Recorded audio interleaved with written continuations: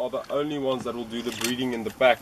Now they can have anything between 7 to about 11 little pups at a time, but then the record being up to 21. Alright, so that's a lot of pups.